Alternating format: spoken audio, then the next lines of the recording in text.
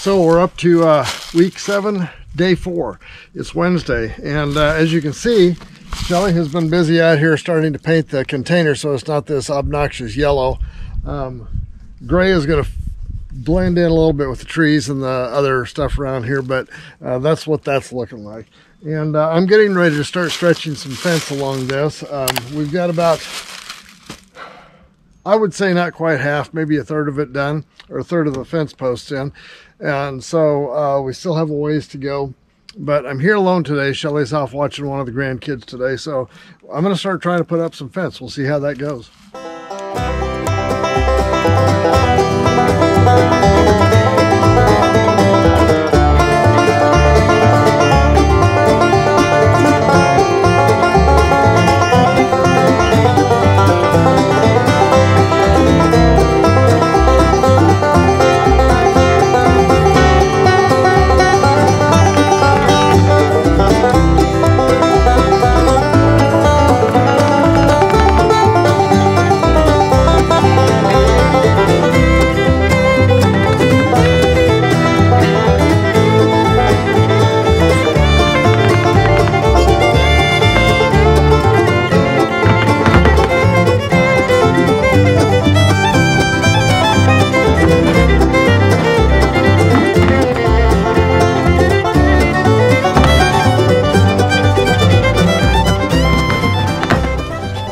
I thought I would mention one thing about deer fencing around your garden. And when I first mentioned that we were going to be building a fence around here, I got a comment from a guy who said that he has been dealing with the problem for 20 years and never had a deer get into his garden ever once. And his solution was to go ahead and plant a deer forage area with, I guess, grains and things like that in it, a ways away from the garden that they would be more attracted to. And you know, that's a good idea. I mean, if we had the space to do that, I'd maybe even consider doing that. But there's a lot of deer down here, and we're mostly woodland, which would mean clearing out another big space for that, and then going to the trouble of planting it, which we're really not geared or equipped to be planting forage areas for other animals. So I'm sticking with the fence, and that I hope will keep all of the forage animals out as much as possible anyway. So this is a 5-foot high fence. I know deer can jump higher than that.